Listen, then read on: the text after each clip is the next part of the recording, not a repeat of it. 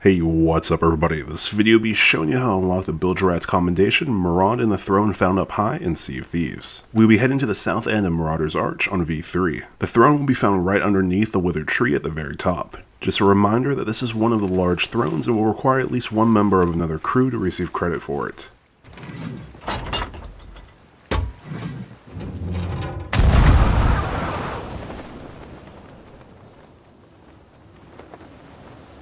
Alright everybody, that's going to wrap it up for the video. Thanks for watching, good luck, and I'll catch you all later.